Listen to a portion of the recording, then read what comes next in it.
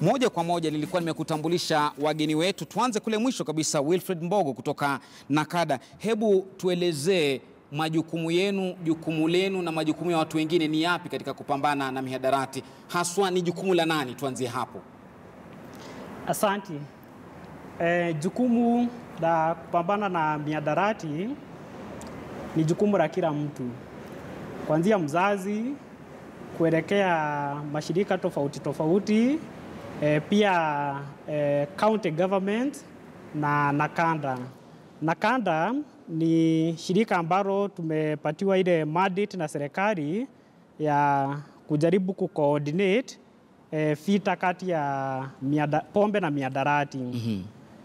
At policy level, zile vitu ambazo Nakada inafanya ni kuhakikisha ya kwamba kama ni mashirika ya serikali wamekuja na ile tunaita policy kwa zile institutions zao ili kusaidia wale watu ambao wanatumia mihadarati katika hizo mashirika.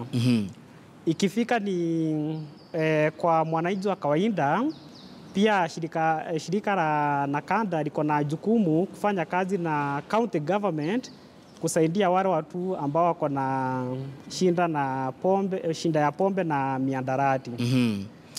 Na tutakuja kwako tuweze kuangalia zaidi hizi sera unazizungumzia ni zipi na jukumu lenu linaishia wapi, lakini tumfahamu Rama. Hujambo Rama?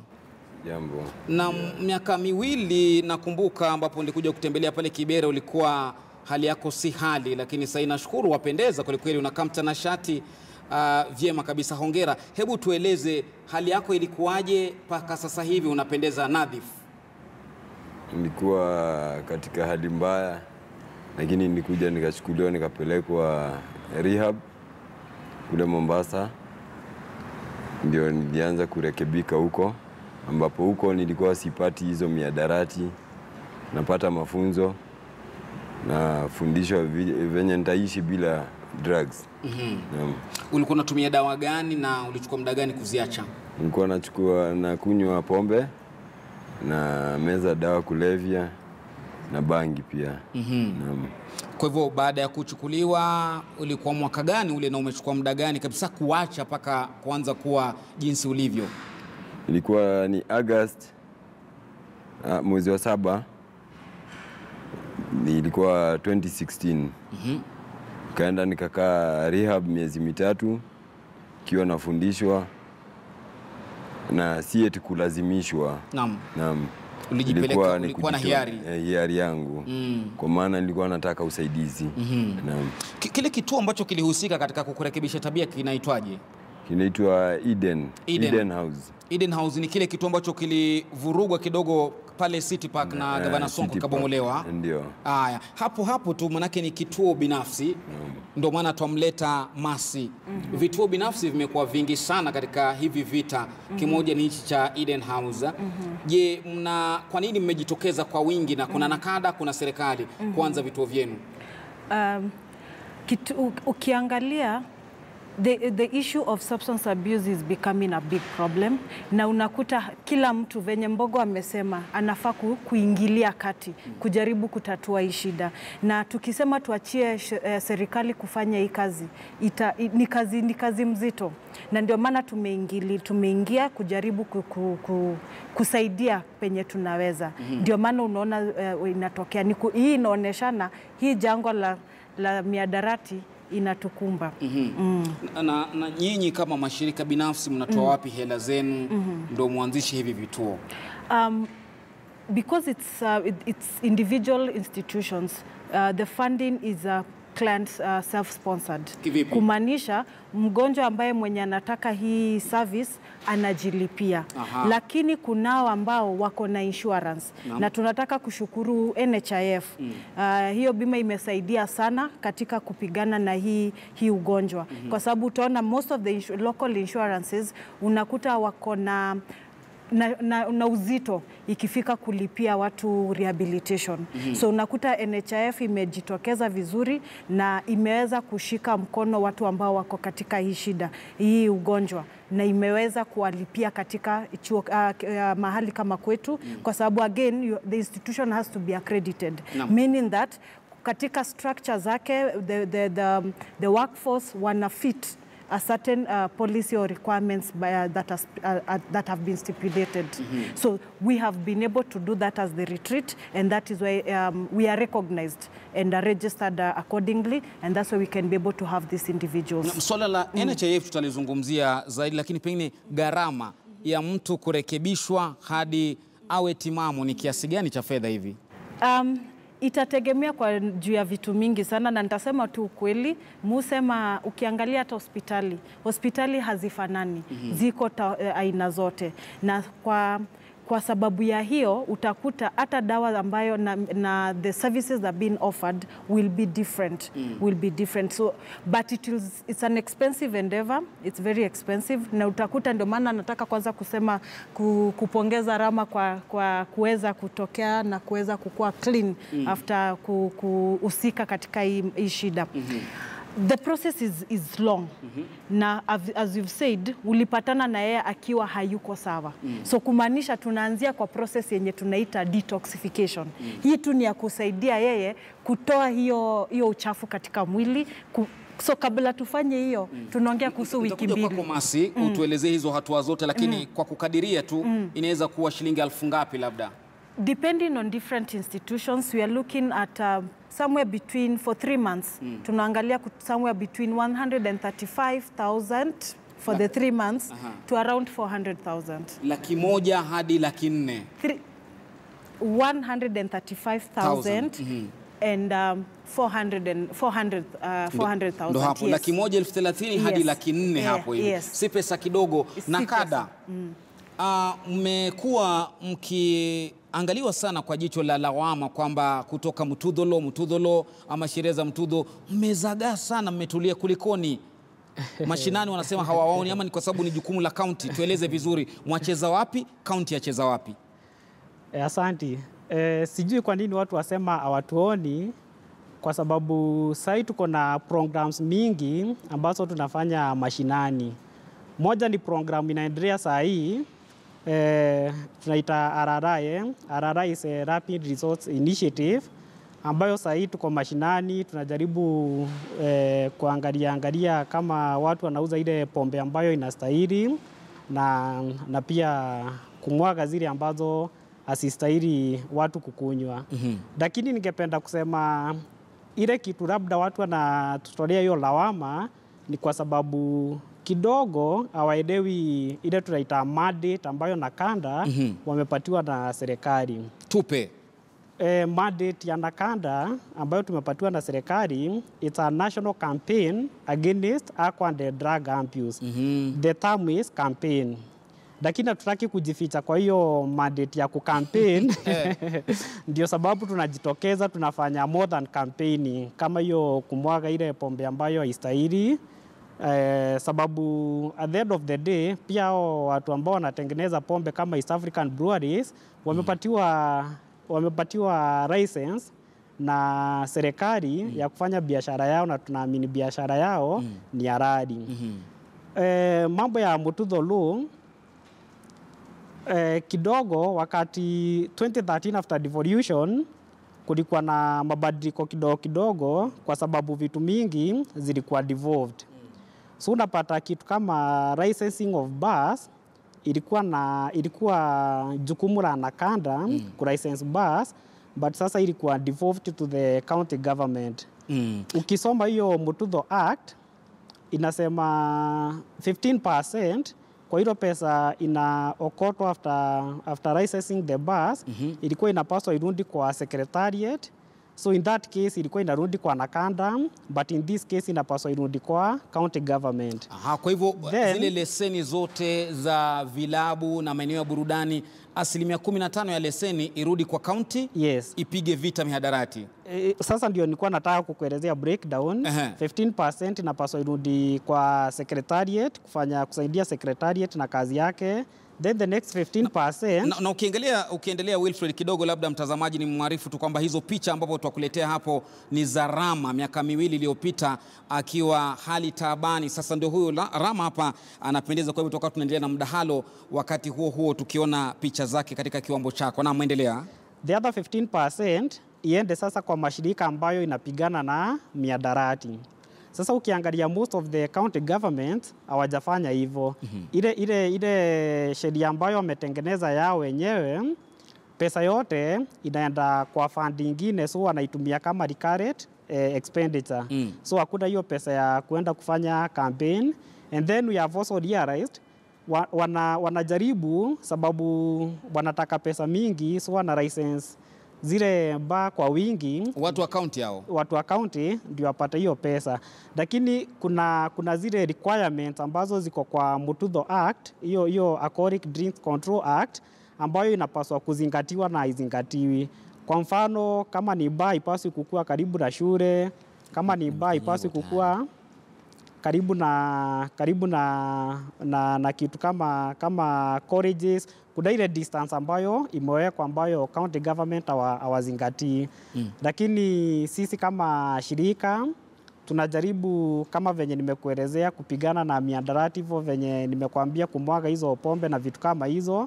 Na pia tunajaribu kusaidia wale watu ambao wanatumia hizo mihadarati kuhakikisha ya kwamba mashirika ambayo inapatiana hiyo service wanapatiana ile service ambayo inastahili. Naam, shikilia hapo hapo Wilfred. Mtazamaji, wacha tutazame hizi picha zake Rama miaka 2 iliyopita wakati alikuwa anatumia mihadarati aina mbalimbali kabla ya kurekebishwa.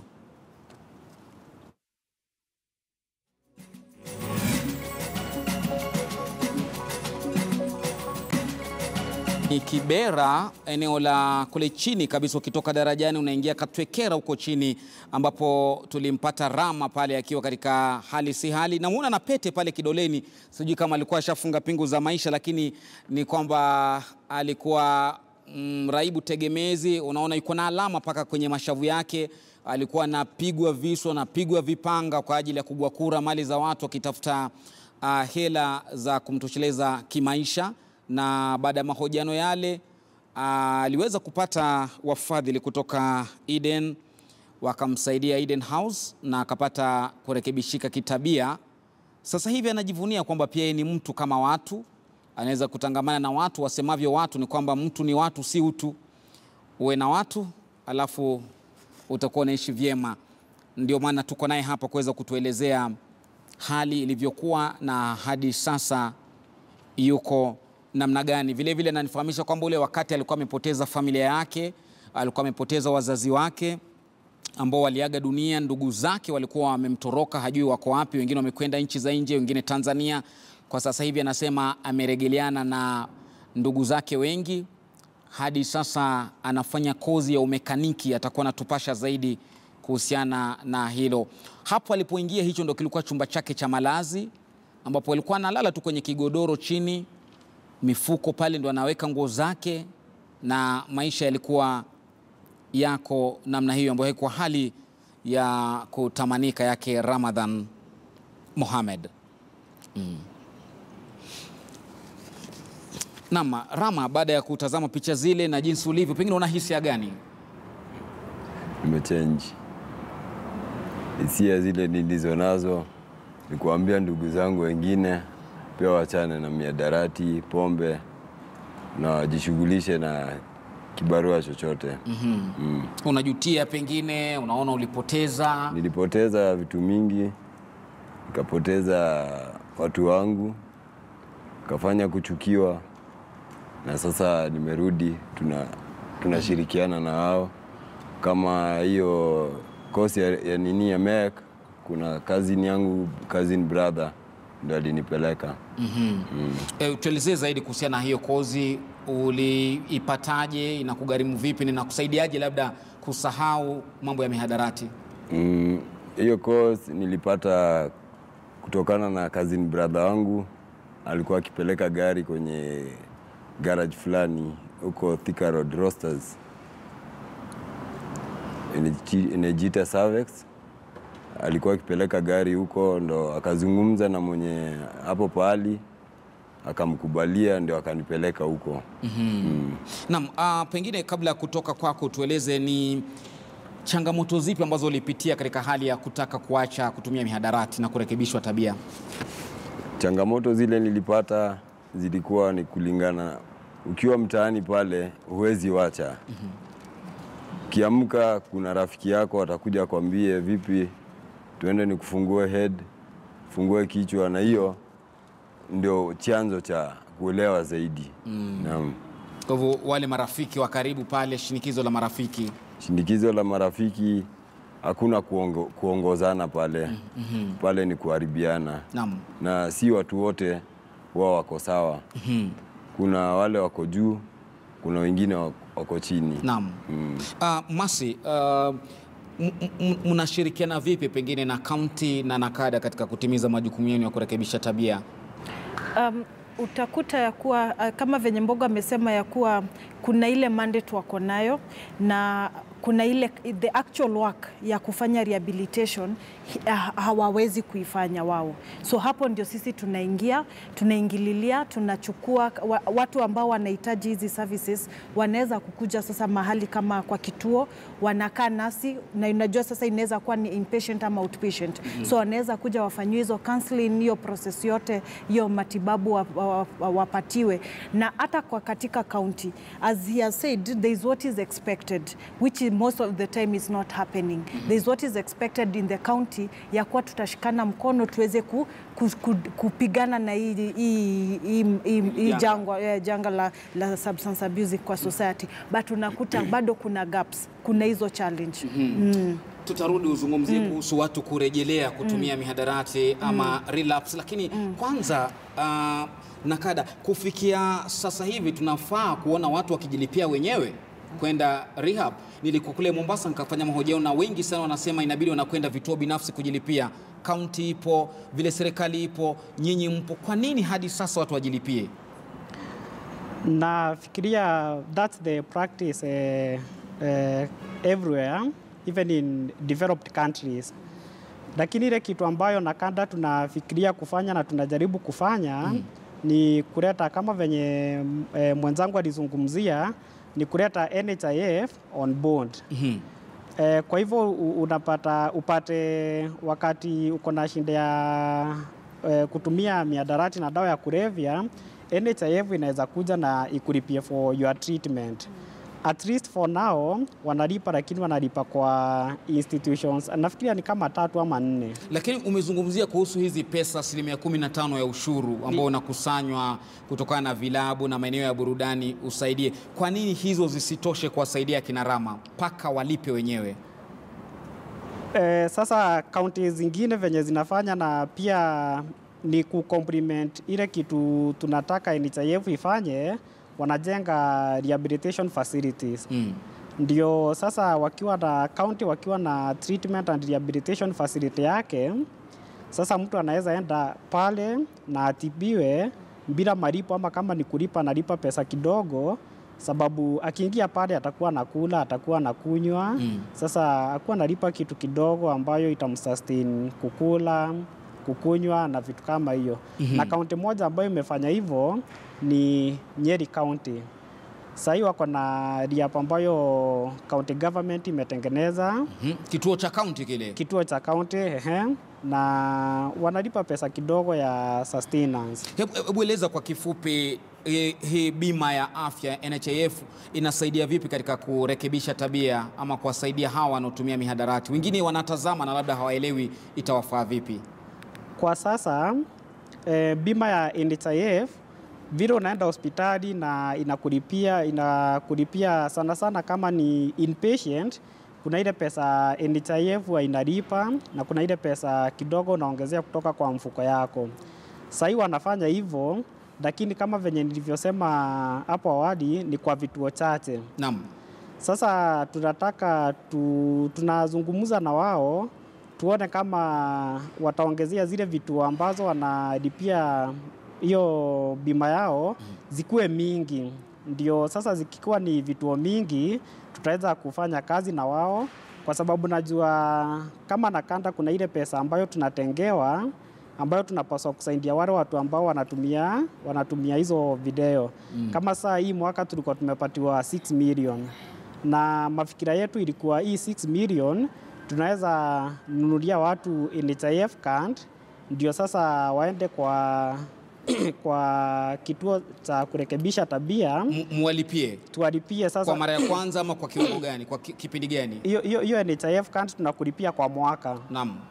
Ukilipiwa kwa mwaka, sasa ukienda kwa ile kitu ambayo inachukua hiyo NHIF, utatibiwa kwa hiyo miezi 3 na ufanyiwe aftercare kwa miezi kama 3 na maisha yako iendelee vizuri. Mnapanga kufanya hivyo ama mtafanya? Sasa manake mmechelewa. Ile challenge tuko nayo ni kama venye Masi alikuambia, zile vitu ambazo zinachukua hiyo NHIF card ni chache sana. Kama Masi akikuelezea the retreat wanachukua hiyo bima, lakini ni kwa civil servants peke yake.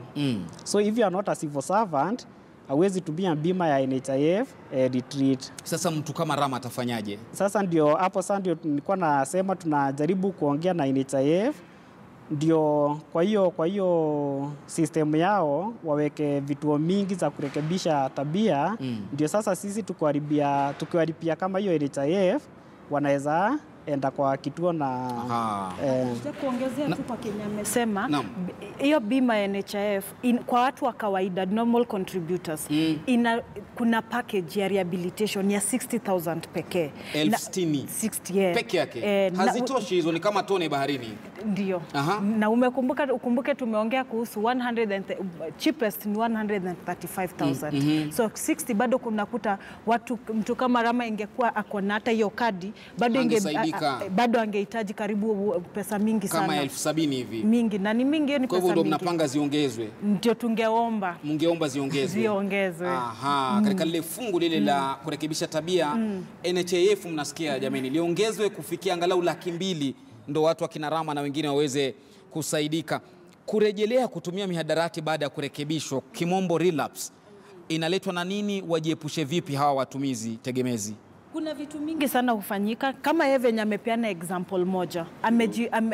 Ameongea kuhusu peer pressure, marafiki unakuta ni watu ambao anajiassociate nao pale base. Hata peer pressure si tu lazima ikuwe base, kwa sababu kuna watu ambao wanarekebisha na wanarudi kazini. Mwenzako amelewa, wewe pia unataka ukue kama yeye. Unatamani ukue kama yeye. Kuna watu urudi hata kazini, lakini unakuta akirudi kazini peer pressure bado iko, kwa sababu kuna lifestyle. Kuna ile lifestyle unakuta kama Kenya saizi unaangalia Nairobi sana Friday ukitembea hapa town karibu klabu zote za burudani zimejaa kujaa. Sasa unaona vitu kama hizo peer pressure ndio inakuta sometimes inawarudisha. Kitu kingine unakuta family support. Alikuwa ameachana, tukitumia yeye kama example, alikuwa ameachana na watu wake. Unakuta hata akirekebika unakuta watu wake bado wanamwangalia kwa umbali. Hana ile support. So hiyo kukosa support, unajua binadamu we thrive in belonging. So if that belonging is not there, that becomes a reason. Masi muda umeniishia, nitarudi kwako sekunde 30 kumalizia. Sekunde 30 Wilfred, tumalizie. Kwako. Tukimalizia, kauli yako ya mwisho ama hauna kauli? Tukimalizia ni kusema hii vita ni vita ya kila mtu. Naam. Kama venye nilisema wakati tulikuwa tunaanzia, mzazi ako na jukumu lake, county iko na jukumu, na kanda tuko na jukumu, na pia nyinyi ambao mko kwa hii industry ya media mko na jukumu. Asante. Kwa mfano kama sasa mambo ya advertisement ni kitu moja ambayo tunaona kidogo media industry inatuangusha. Kila mtu ana jukumu. Kila mtu ana jukumu. Asante. Rama, kauli yako ya mwisho? Labda kwa wenzako ambao bado wanatumia, familia. Kwa wale wanaotumia, kauli yangu ya mwisho, wajishughulishe na kazi nyingine, mihadarati isaidii. Hivyo tu? Hivyo tu. Asante. Masi, malizia. Nataka kusema hii mwezi ni mwezi wa mental health awareness, na ningeomba ya kuwa we support each other na tujue ya kuwa substance abuse there is a link na mental disorders. Tunapata watu wako na depression na magonjwa mengine huku nje, na uzuri ni kuna tiba. Kwa hivyo mtu asiugue peke yake kwa nyumba, kuna tiba. Na nikimaliza nataka kukumbusha watu ambao wako na NHIF, you can get treatment at the retreat. So usikae nyumbani ukijiuliza utatoa hela wapi za kwenda treatment. Certain counties, out of the 42 counties, about 22 counties ziko registered. So kati ya 47. Yes, about 22 counties ziko registered. So them and their dependents can get access to these services. So they seek help. Asante sana. Huyo ni Masi Musisi kutoka Retreat, mshirikishi Ramadhan Mohamed ambaye alirekebishika tabia, alafu na Wilfred Mbogo na Kada